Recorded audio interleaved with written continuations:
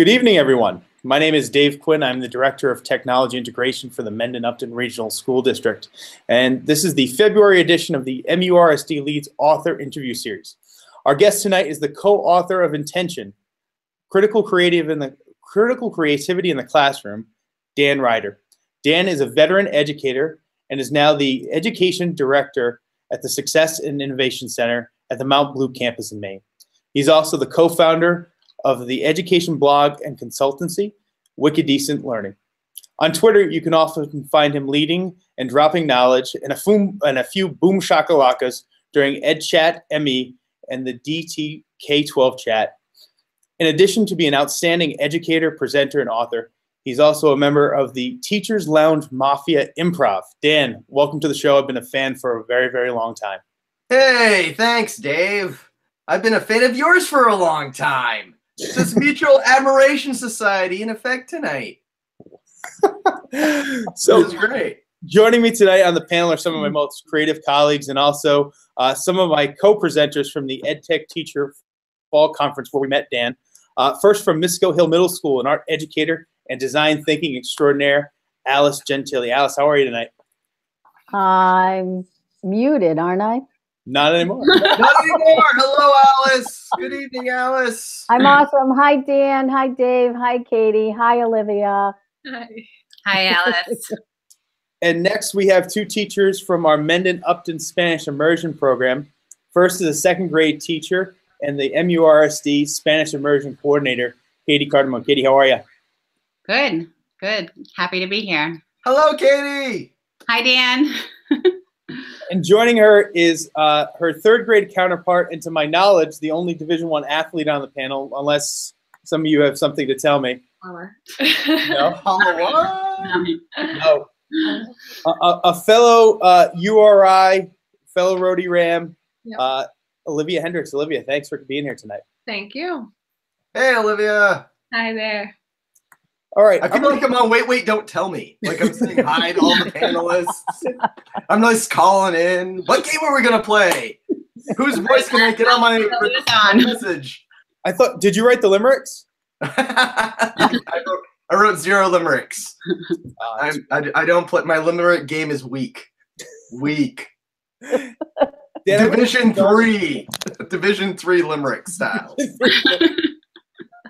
Dan, I'm going to get us started with a question that we've been asking all of our participants this year. In our district, we've been exploring the idea of inspired learning or learning opportunities that have made a lasting impact on people.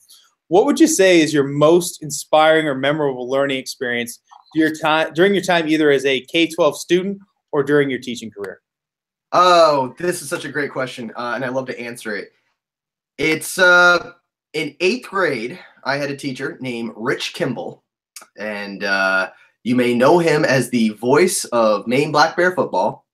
You may know him as an actor extraordinaire in the Bangor Brewer area of Maine. And you may also know him as the host of Downtown with Rich Kimball every afternoon at 4 o'clock on the radios up in Maine. But he was my English teacher and social studies teacher in 8th grade. It was his first year of teaching. And he took the dumpy, nerdy kid in his class and treated him like a human.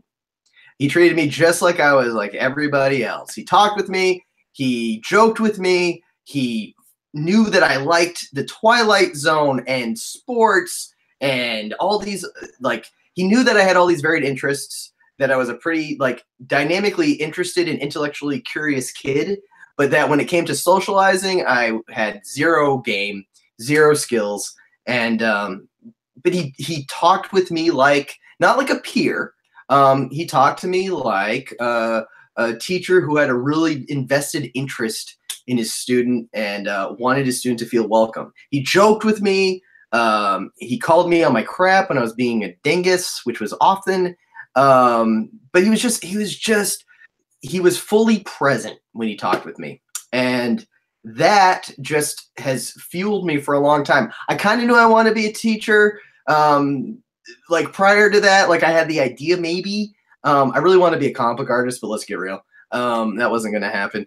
And I had really good teachers all through elementary school, but Rich just was that person that I needed in that time. And what's been really cool is since then, he has become a friend, and he still teaches up in Brewer, but he has an improv group, and I've performed with him. My improv group has performed with his improv group. We go up every year to the festival they throw, and we perform together. So he's kind of he's a colleague and a peer, and it's been a really cool journey and experience to have alongside him in a way, while still totally distant. But there's not a day I don't think about something that happened when I was in his class that just made me feel connected and valued. And it's something I try to bring to the table each day when I go, well, it'd be easier not to talk to this kid because I got things I got to do. But now we're playing DC Deck Builder this afternoon, and I'm teaching a kid how to play a game. And that's the kind of thing that Rich would do with me. And it means a lot. You know what's really interesting about your story, Dan, is that like the content never comes up in any of it. It's all about the human interpersonal relationships. And it kind of reminded me of what Connie Yowell said about content just being a context for learning. Would you agree with that? Is that kind of how you would frame the experience, or was the content a critical piece of your experience with this teacher? With Rich, the content couldn't be a critical piece because he's kind of terrible at teaching content, to be honest. He just was. He would admit it. He did not. I remember very little social studies that I learned from him, or almost anything to do with English. We performed songs as poetry. That was neat. But it really was the relationship, though, and that's what I needed in 8th grade. I didn't need to be full of content. I got plenty of content in high school. I had great high school teachers. Because Rich made me feel comfortable in my own skin, at least as much as any 8th grader can, who's like overweight, not cool, has the wrong haircut, doesn't listen to the right music, as much as any of those kids can, he made me feel comfortable enough that I could advocate for myself, or I could kind of meet the teachers that were coming next in my journey. Like, I felt like I had value and worth being in their classes. And that wasn't something that I went into 8th grade feeling a lot of by my peer group.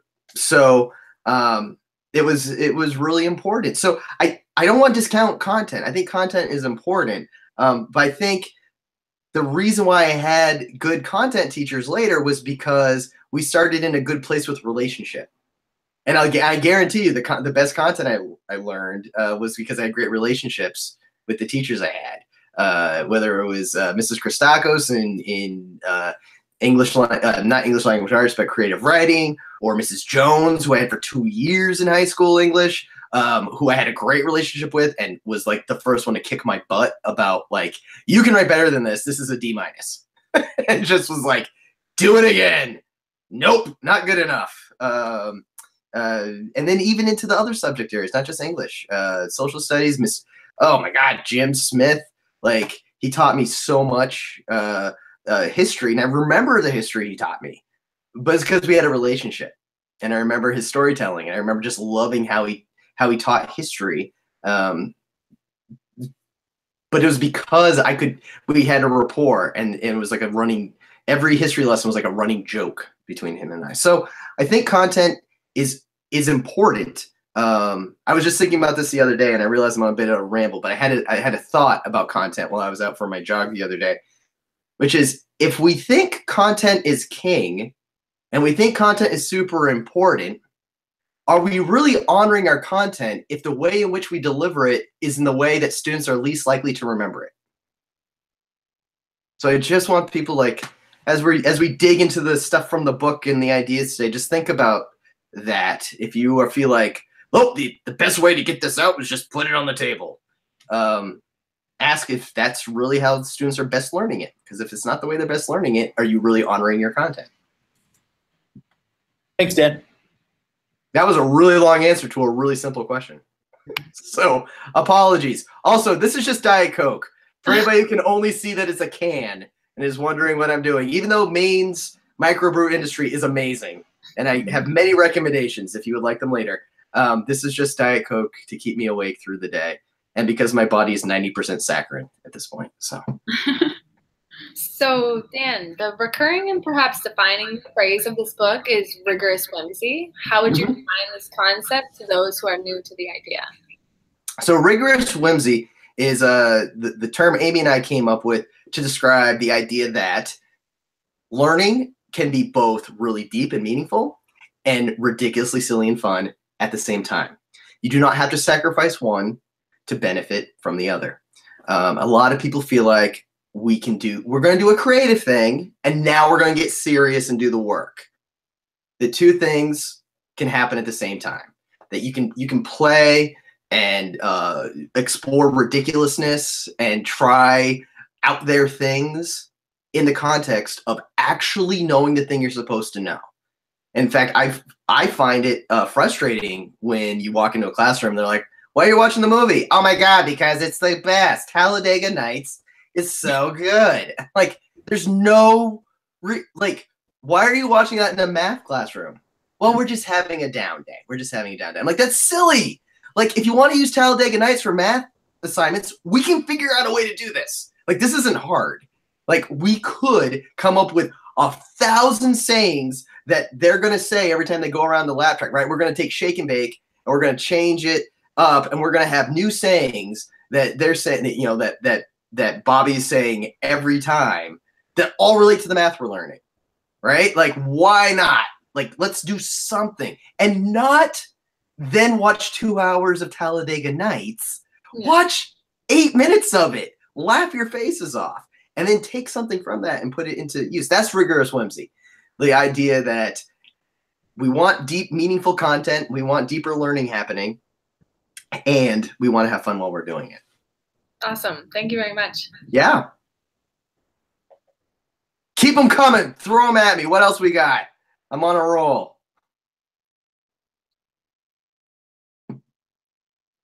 All right, I'm up. Alice. Hello. So, Dan, I was thrilled to read your book. Being an art educator, creativity feels like it comes really naturally to me and my colleagues in the field. And so my question is actually kind of related to art education. And it all comes together in the end, you know? Right. Oh, totally. Totally. So a frequent discussion amongst we art educators is whether or not showing exemplars prior to initiating a project. Yes. You want me to keep going? No, keep going. Keep going. It's a great question. I've seen to the folks at home. I don't know if you can tell, but we're reading these questions because I haven't got set up answers. I just got to see the questions ahead of time. So this is great, though. It's good. This is a great question. I love this one. Okay. Dan, you're letting people see behind the curtain. If they can't, I have a lot of smoke and mirrors. Dave, the smoke and mirrors like evaporated in the intro, my friend. Like, I hate breaking it to you, but people could tell. I could see the eyes on top. It was like watching a Saturday Night Live episode. You were so reading the cue cards. So we'll talk with me later. We'll work on some techniques. Thank you. I appreciate that. Wow. All right. So give you a hard time. Back to exemplars. Back to exemplars. Okay. So is it helpful? Are they helpful in establishing guidelines or hurtful as they may stifle creativity? Art educators' opinions about this vary depending on the project and medium. Within the book, The Catalog of Creativity shares specific exercises and activities to engage student creativity. Do you have an opinion about whether or not one should share exemplars prior to initiating these exercises in the Catalog of Creativity? Yes. Please share. Yeah, I wish I could say like, oh, this is the right answer. My opinion is very much it depends. And I think it very much depends on the students that you're working with. I think there are students, I think we have the technology and the capacity to say to students, would you like to see an example? And would you not like to see an example? Like, what's going to help you? Some students hit the panic button, right? They go, I have no idea. I've got nothing. This is impossible, right? And you go, hold on. It's very possible. For example, right? And then you have the other students who are like, as soon as you show them something, you know they're just going to regenerate whatever you show them. because they want to check off the boxes and they want to make sure they get everything right, because there's a right way and a wrong way, and the right way is whatever way the teacher showed you to do it, right? And then you have the other kids that need to just have freedom to explore and try. So I've been chastised before for not giving students exemplars. And I go, this is low stakes. However they come up with the response is fine. Like whatever they try to do. It may not be what I envisioned, and I have to be okay with that. I have to be like, I didn't show you how to do it, and that's what you came up with. And does it honor the criteria I gave them? Does it honor the constraints provided? That's what we call them, creative constraints, right? You stay inside of this little box that might be this big or this big, depending on the experience and how many constraints you've given them. But it's as long as you have the mindset as the educator that it's okay whatever they come up with, then it's okay whatever they come up with. And you have to you can't penalize them for that. At the same time, you have to know your students. And if you have a very concrete learner who is just going to sit there and do nothing because they are in atrophy mode, right? They're in creative atrophy. I don't. Hey, here's one thing that someone did. Let me show you how they did it. Now, what I want you to do is make something similar. But if you make the same thing, like, I'm going to be super irritated with you. So don't make the exact same thing. Find your own picture. Find your own quote. You know, we use it a lot. Potent quotables is a good example. When I assign that, kids go, wait, what? Like, I go, you've all had the internet. You've all seen a meme. You've all seen text attached to an image. I'm just asking you to make something that looks more like a Pinterest image than like something, you see coming across on, Snapchatty what's its and who's its. Right? So I really think it depends. And we try to give examples because we get feedback from teachers saying, I have no idea what you're talking about. But if you go through there, some of our more abstract things we didn't provide examples for, kind of on purpose, hence the name of the book. Like, because it can be weird and it could be something else. And we want people to reach out and ask us, well, what would that look like? And we say, it could look like a lot of things. So I know it's a debate. I've struggled with it all my years as an English teacher. And what I've learned, though, is find out about my kids as soon as I can so I know who needs them and who doesn't. Well, thank you. That was a good answer. Thanks. I'm meeting the standards so far. I hope so. I've insulted the host. Oh. I've been very kind to the panelists. Winning team. Exceeding. So I have a question now. Okay. I'll try to make it look like I'm not reading it, but we'll see. On page, make it look exactly like you're reading it. Like the most, like if we could only, there it is. On pages 13 through 16, you provide an overview of your creativity credo. Which of these beliefs seems to resonate with your readers most, and which seems to challenge their thinking on the topic? Oh, such a good question. And this was one that I did not prep my brain for, which I wish I had. We haven't heard back from anyone saying like, ugh, that one. Amy really shaped the credo the most. I definitely was a part of it, but a lot of that came from her thinking because she lives and breathes those things like in her day-to-day life. Because the book really is a hybrid of our two minds really like gelling and to use the lexicon of the book, mashing it up, right? The one that speaks to me the most on a day-to-day basis is creativity and craves constraints. Like that's the one that for me, if there's one thing that I think is an easy one to take away, it's like when we tell kids, I want you to go make anything and you can do anything. And it's this project on the book. Like you sign a book project, right? You sign them, you've got kids in Spanish, right? and you've got some primary text, right? So that you're like, primary text not meaning primary sources, but we've got primary level, right, Spanish texts. And you're reading this little storybook, and you say, make any project that shows anything you know about the book. And they sit there and go, huh. Naturally, some kids are naturally going to make things, and then you realize that all they did was recreate the cover. Or some other kid makes something, you're like, what is that? And they're like, I don't know. What were we supposed to do? And you're like, and that actually, that one is there. Amy and I were talking, and she shared a story about her mom saying that the worst thing that a parent can do is give their kids complete and total freedom, because it's the greatest jail that they could be in. It's a prison for kids to not have any sense of direction. They get rudderless really quickly. And I work with adolescents, and it's like immediate if they don't have a sense of what to do. And I wish I could say I knew this all along, but it's totally something I had to learn as an educator. And something I still stumble on, but like, oh crap, I forgot to give them creative constraints. So that's the one that I think is the most important. The one that I think people struggle with is the first one, which is creativity is well, not the first one. Creativity is a birthright. That one is one of those ones that's like everybody's creative. We hear that a lot. That's like on the thing. But creativity is a Tao, is a way of being. A lot of people, like, because it's referencing, an Eastern philosophy, people are like, wait, what?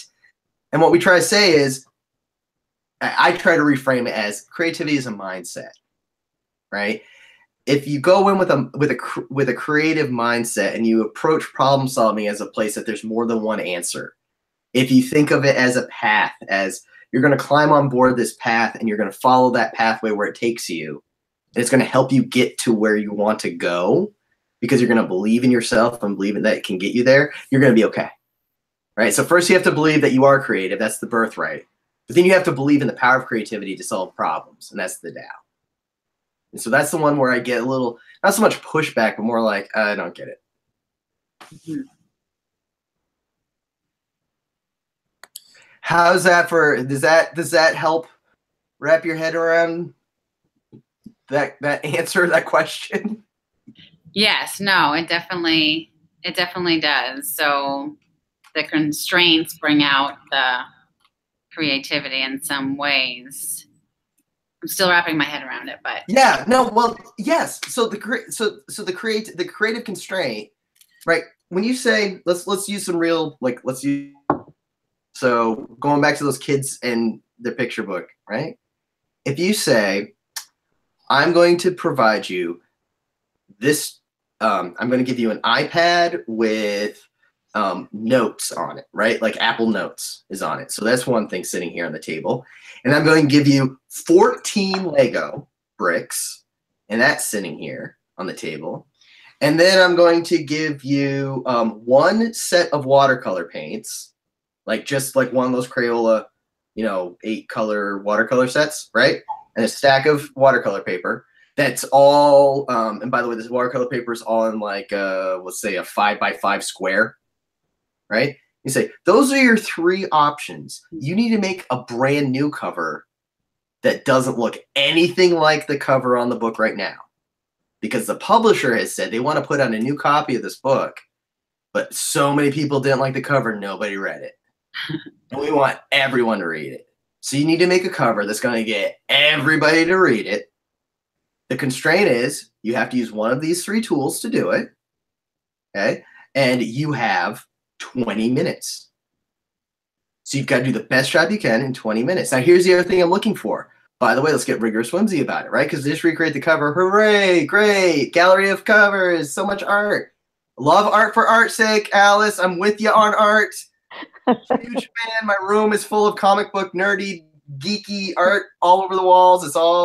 These are all commissions from different artists of different characters. I love art. Okay. But we're talking about trying to like layer everything into a classroom, right? To make every minute kind of extra valuable, and then we can like breathe and be like, yes, now art for art's sake time, right? So then you say, and it needs to show, You need it when you make that cover, it needs to show one of the most important ideas in the book.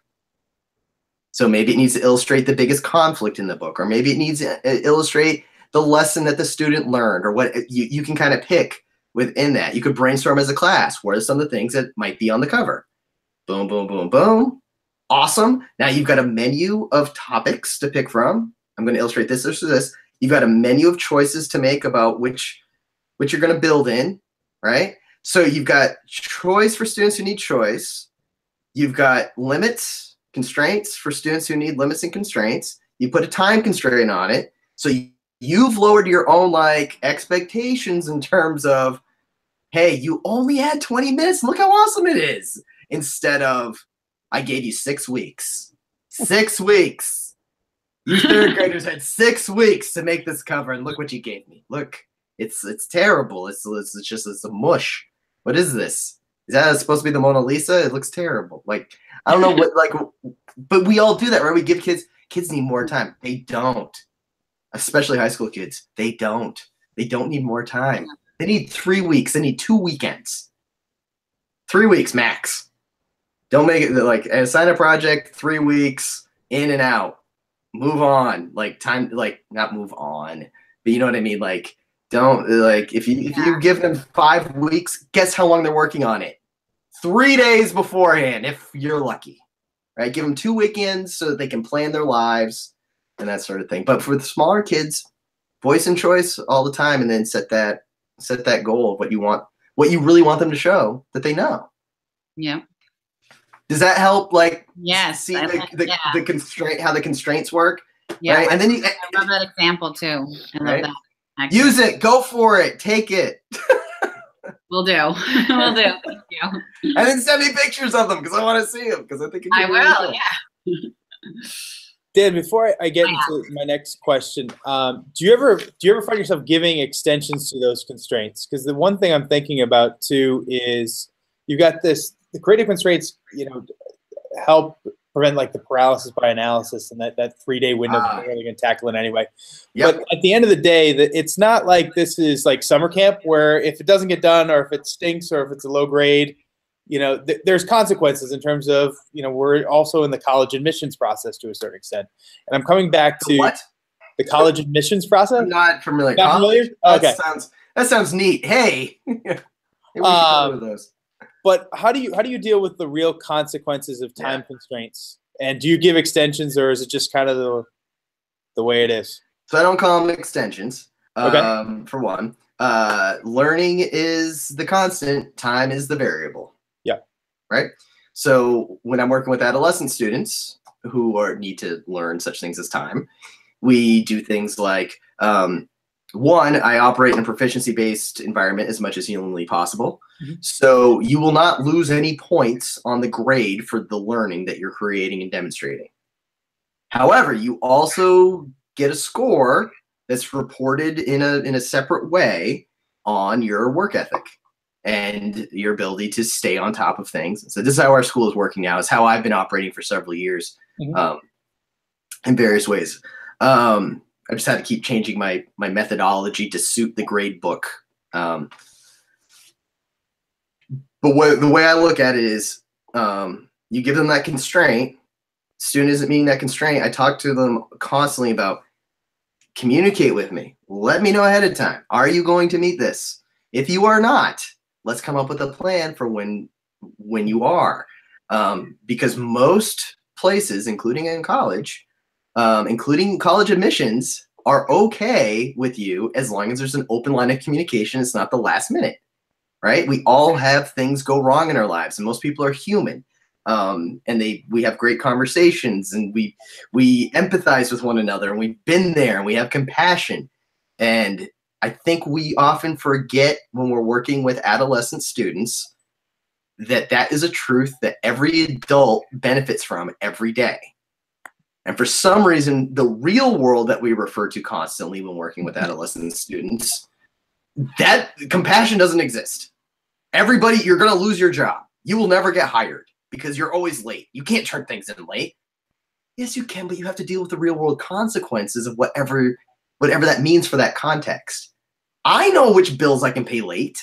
I know which ones get a finance charge. I know which one, like, we have to teach them how to navigate that. We can't just like, set them free and hope that they figure it out. Mm. That's why you talk, like having a conversation, having a relationship. Hey, which teacher allows you to turn stuff in late? Which one does not? Mm. Right? And okay, what happens when that, like, what are the consequences? What are the things? You have that conversation with the student. If we build rapport, then when you say to them, like, so what's going on? Well, I haven't turned anything in for math. That's probably problematic because I know you're a math teacher. And even though they'll still accept it, they're going to hold it against you. They shouldn't, but they do, right? Or I know your science teacher. They're not even going to notice you didn't turn it in yet because they don't get to that pile of stuff for another 3 days and you're fine. So, like, just communicate with them. But there's always room to expand the time constraint. Always room. I just find that when I don't give one right out the gate, it's too wild, wild west for almost. I haven't met a kid yet who's like, oh, it just ruined everything that you told me when it was due. Yeah. Yeah. Like even the most creatives. Hey, I'm a creative. I do stuff. My deadlines are often performance dates. Like the show's going up, baby. We have to have a set list. Like I can't just sit around and think about it. Like we have to do it. So Dan, the education landscape's not lacking for metaphors on what learning is like. But you use one that I hadn't heard before, but I think is apt in terms of skateboarding, which I don't think many people think of learning like skateboarding. And I think it ties it well into a lot of the choice options you've talked about. Can you expand? Can you talk a little bit about that learning as skateboarding metaphor and expand upon it a little bit? Yeah, I can try because that's actually Amy's metaphor that she loves. So you can. What I love though is that you're like, so Dan, you write about it. That means we got one voice in the book. Yay! I mean, when I read it, I can totally tell like the parts Amy wrote and the parts I wrote.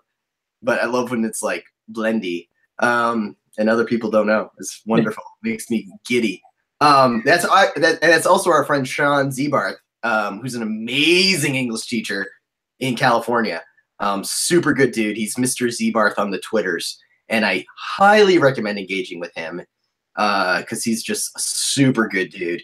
And that's him skating because he still skates to this day.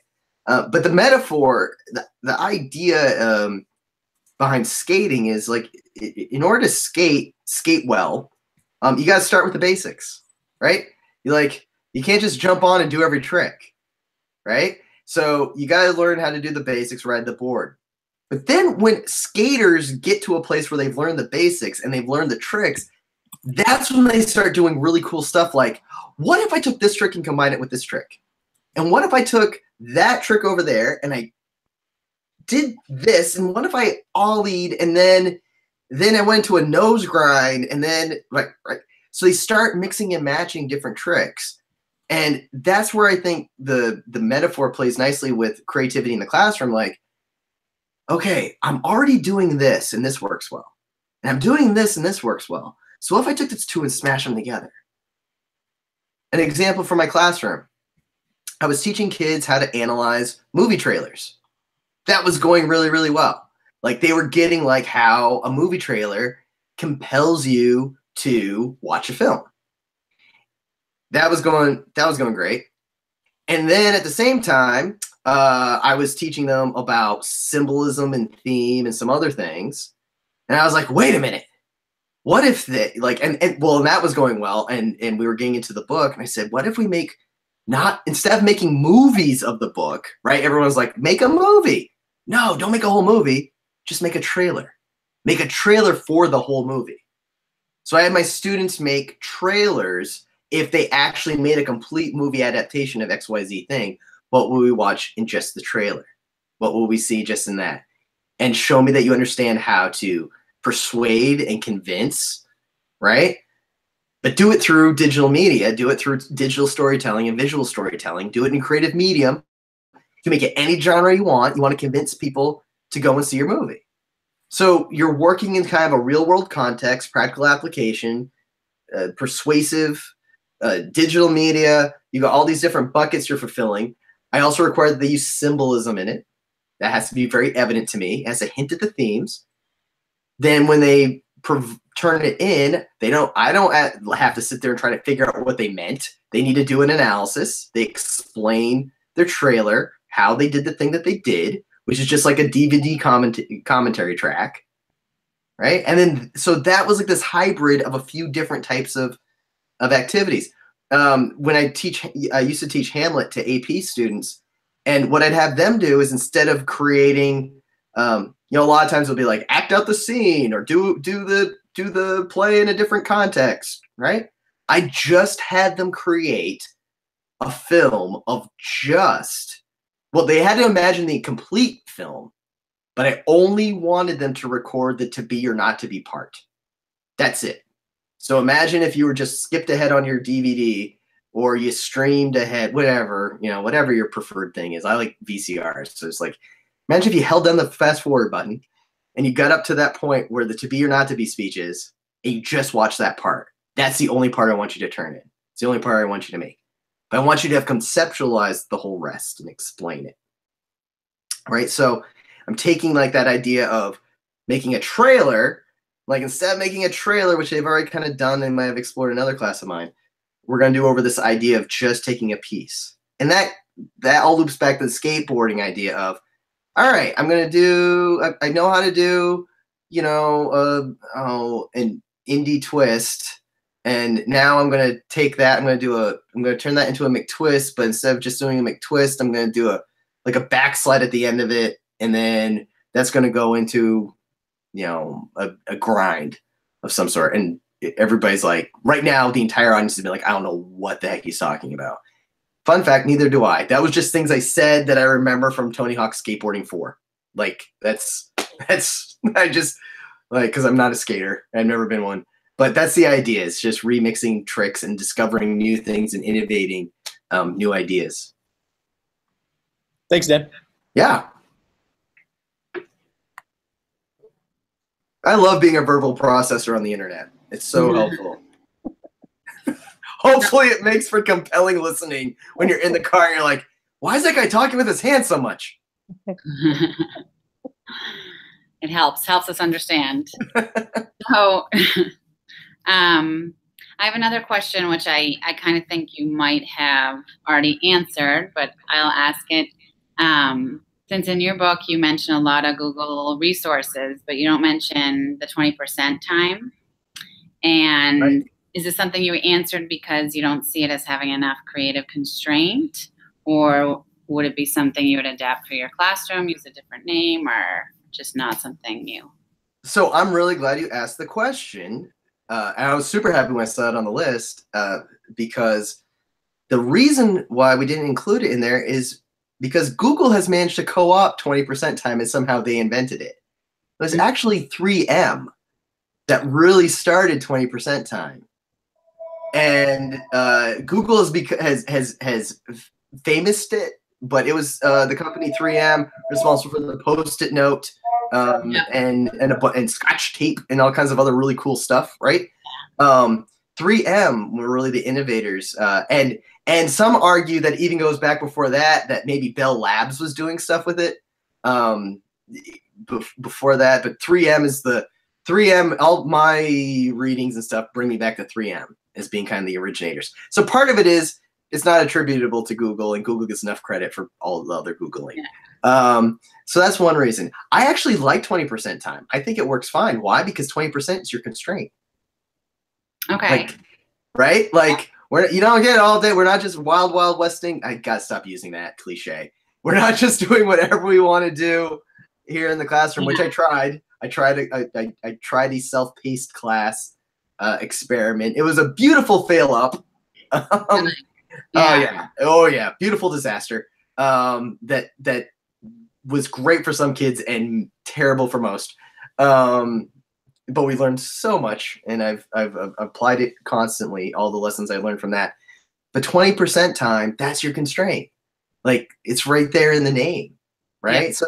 So I like 20% time. I like Genius Hour, right? You have that hour. What I don't like is the idea that, well, I gave you an hour this week to do inquiry-based learning, so that's all we're doing. Like, whoa, hold on, wait.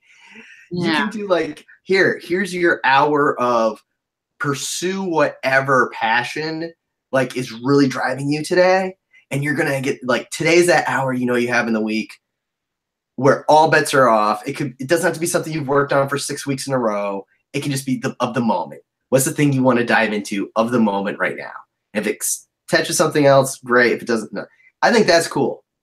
But I think the danger of Genius Hour isn't Genius Hour. The danger of Genius Hour is how you apply it to saying this is the only time during the week when you're going to have any voice, any choice, any sense of having your hand on the rudder as the student is just this 1 hour a week. Everything else is going to be prescribed to you. And we're not going to do any other inquiry work. And that's where I think 20% time and Genius Hour get misapplied. Because that's not their intent. Their intent is to give room for mind-blowing ideas that then inform the whole and make you go, oh, that's really good. We should do that. Yeah. Right? So those are my feelings on 20% time. Thank you. Yeah.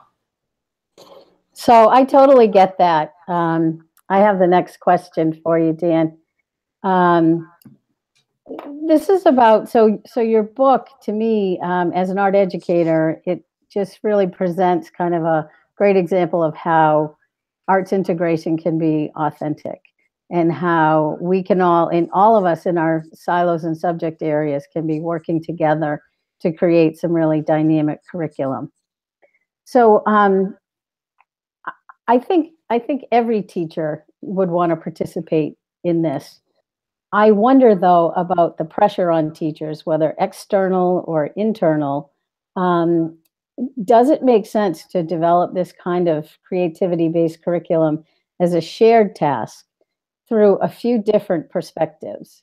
And from your own experience in preparing to write this book with Amy, can you share advice on how to best do this work together? And also, I mean, I think about in most of the public schools in our country, there are schedules that people live and die by. And a lot of times, in my opinion, they become kind of a blockade to any wonderful collaboration. So I'm just wondering if you can advise us how to best do this kind of work. And if you can share with us examples of successful programs where this work is done well. So it's hard if you make it hard. And what I mean by that is, do you remember Mr. Rogers? You remember Mr. Rogers' Neighborhood? There's this great episode where this guy tells this story about a bubble and about a bubble being trouble. And if you treat a bubble like trouble, it's trouble. But if you treat a bubble like a bubble, it's just a bubble. Does anyone else remember this, or am I the only one who's old? I know. Yeah, it's fine. I remember I was raised by my TV as a babysitter. It was fantastic. I've learned so much, and it's all imprinted. But that's the way I look at a lot of things and a lot of problems that we run into in school. Is if we see them as trouble, then they're trouble. But if we treat them like a bubble, they're just beautiful and wonderful, and they're fragile, and you can pop them if you need to, or you can let it sit and be glorious and inspire like all the cool colors you see when you look into a bubble. Start small. Do something small. Most of the time when I encounter people, and I've been guilty of this so many times, you go, oh, you know what we could do?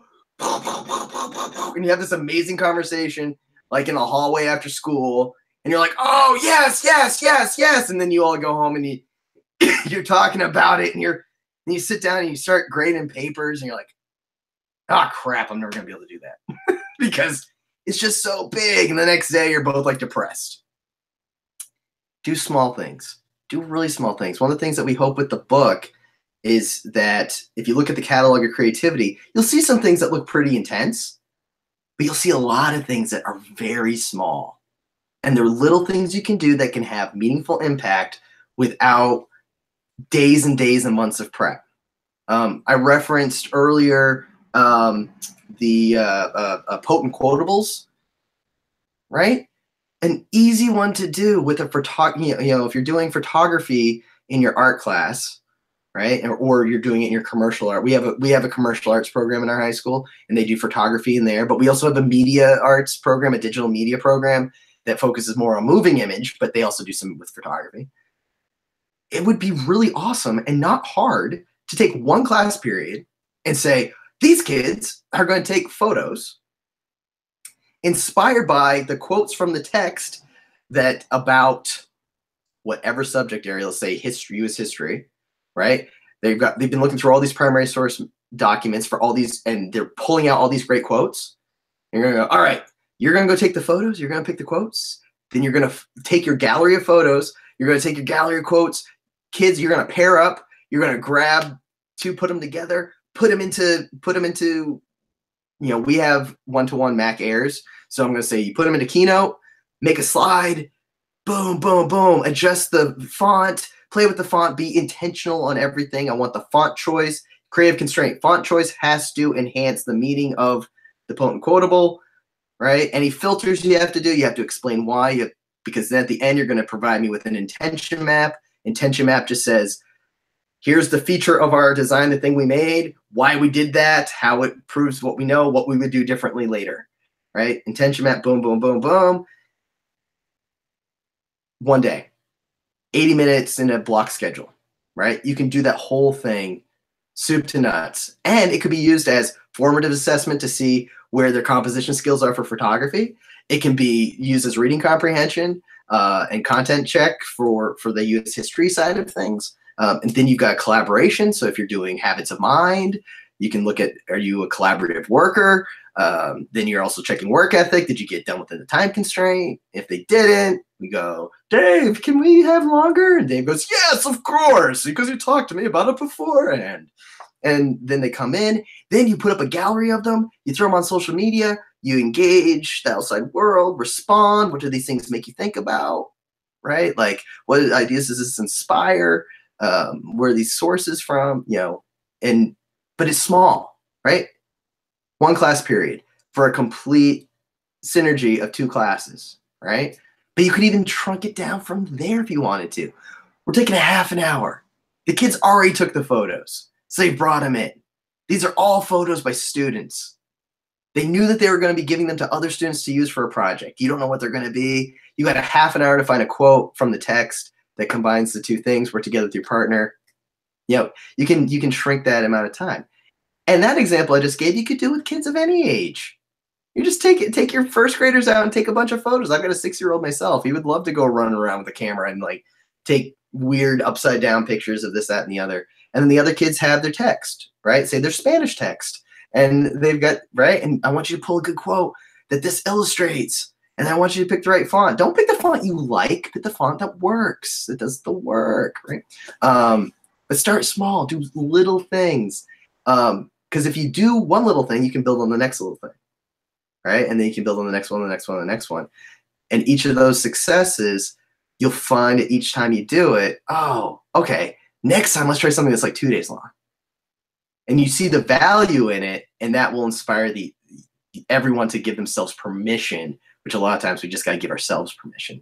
And then we don't see the bubble as trouble. We see it as, just a bubble. Like a Lawrence Welk musical number. Yes. Well, I might say. Again, yeah. I'm like 97 years old, so like almost all my references tonight are like from the PBS days of yore. I like that you brought it full circle though, back to the bubble. Good, right?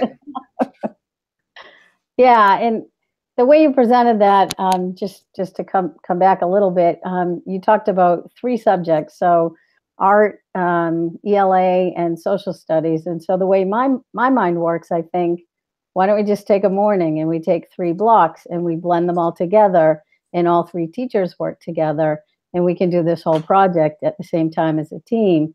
And how cool would that be? Oh, it'd be amazing, right? Yeah. Right? We're not, it's not they go from here to here to here to here. They're with all 3 of us all at the same time. Yep. Right? And we're all working together, so it's manageable. And everybody like, this is insane! How do we know where they are? You go, because we're professionals and we can keep track of children because we've implanted chips in their brains. And we all have the app. Here's where they are. Find my student. You know, like it's yeah, absolutely, right? And then and then you get the administrator pushback, and that's when you go, okay, how about we just I'm gonna have them for this time, and then we're gonna just rotate our kids through the different rooms. Right? Boom, boom, boom. How come there's so many kids in the hall? It's okay. It's okay. We found a parent volunteer to escort them. Right? Like it's fine. There's just they're a traffic mover. Like they're gonna move every 20 minutes. They're just gonna shift around through here, right? It's gonna be okay. We promise. Nothing happening here. Move along. Nothing happening here. We're not disrupting the master schedule. No bells. Don't worry about the bell schedule. It'll be fine. Everyone will eat. Everyone eats. Like, thank you, Dan. Yeah. Dan, in the book, you write, direct instruction and guided learning are necessary because that is how we grow our dots in order to make connections.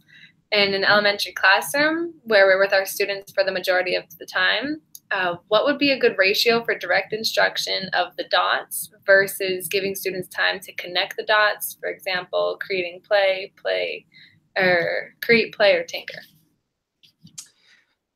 So I think right now in education, I think for a long time, we've done about 80% direct instruction and 20% dot connecting. And I think we have to do, like, I don't usually say this, but I think we do the massive overcorrection the other way.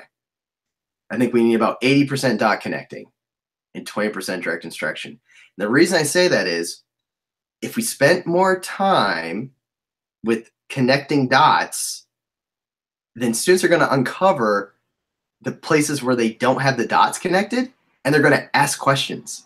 And you're going to say, I know how to help you find that. And then your direct instruction comes from helping them connect a dot. Right? Trevor McKenzie's has written an amazing book on inquiry called Dive into Inquiry, and I can't recommend it enough. It's a nice slender volume. It fits well into any bag. You can just kind of keep it and yank it out and like read parts of it to kind of like refresh your brain about like how to have an inquiry-based classroom or how to use the principles of inquiry to kind of just drive all the things you're doing. I really, really love it. And he's also a great dude, so you can just reach out to him and be like, so Trevor, I was reading your book and I was wondering, and he'll be like, yes, let me tell you. He doesn't sound anything like that. He's like this really nice Canadian. He has like no like schwarmy, like gross swagger. He's just a nice dude, as are like all Canadians. But that's what I like to see us do, because if we give that just 20 minutes of direct instruction, we focus on them knowing just that thing that we want them to be able to do, and then that other thing, and then them seeing how those contexts go together. Then when they run into a problem, we do have time to say, all right, let's find out. Let's figure that out. And then when 9 of them have the same problem, you know what you're going to use your next 20 minutes or your 20% time, right? Like of direct instruction doing, right? But the idea that students are just self-direct, like I don't believe in Summerhill. Like I think A.S. Neal was like, woo, he had some out there stuff going on. And I'm not with you, buddy. Like I saw the documentary. There was kids throwing stones. They were having a big argument about whether or not it was okay to throw stones at cars. The answer is no, it's not. Like it's a true story, true documentary. Look it up, find it. It's fascinating. So I'm not a big fan of that. I'm not that kids shouldn't explore their world or answer their own questions in ways. I'm not saying that.